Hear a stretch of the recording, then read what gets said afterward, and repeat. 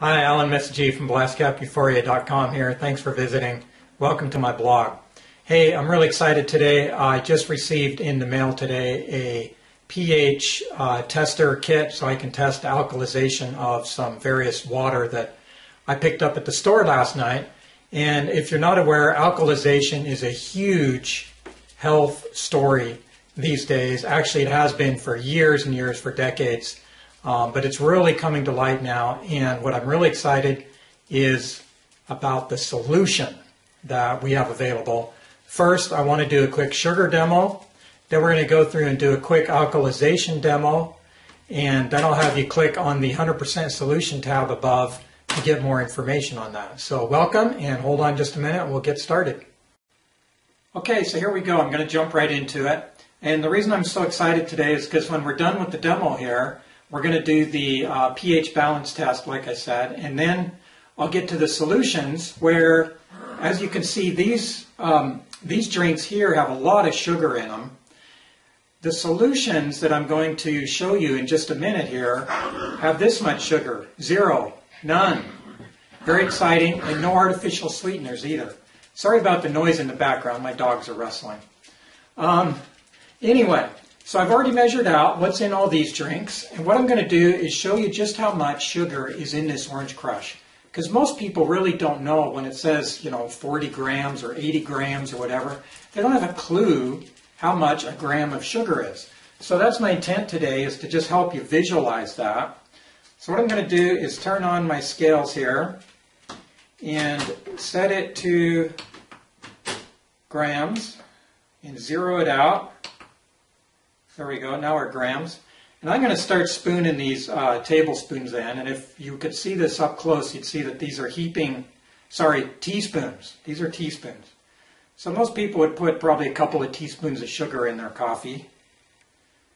But I'm just going to keep spooning here. Typically it comes out around 6 or 7 grams per teaspoon. Let's see, we are up to 42.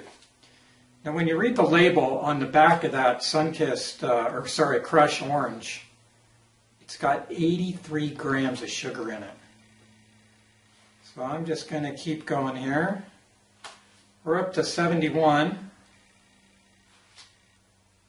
And if your kids drink any of this soda, is it any wonder that they're a bit hyper after 83 grams?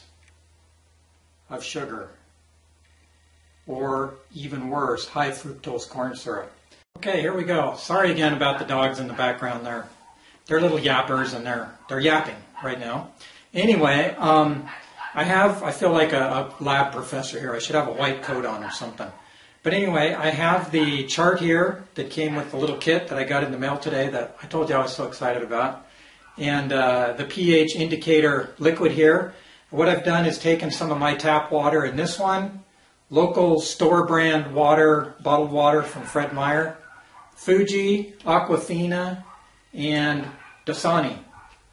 I've heard that Dasani is really quite acidic, so we're going to find out. So I've measured out 3 ounces per the directions, and it says to drop in 2 dropperfuls.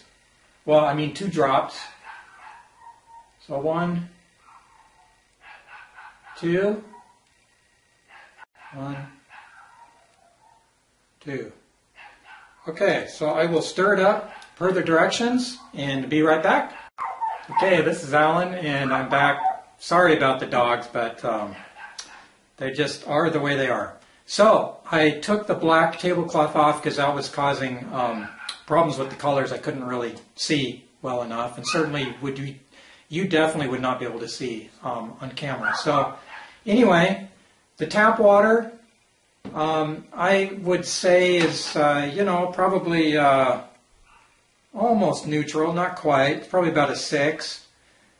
Boy, if this isn't classic, the cheapest bottled water that I got is the most alkaline. And it looks to be almost neutral, almost 7.0. The Fuji water is pretty darn close, slightly more acidic than this really cheap stuff.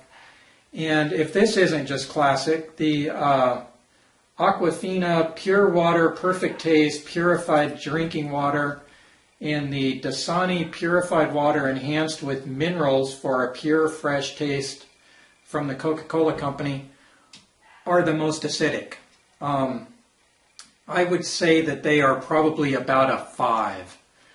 This little scale, this isn't rocket science. This isn't like putting a calibrated meter in there or anything, but I would guess that they're about a 5. So that is that part of the demo.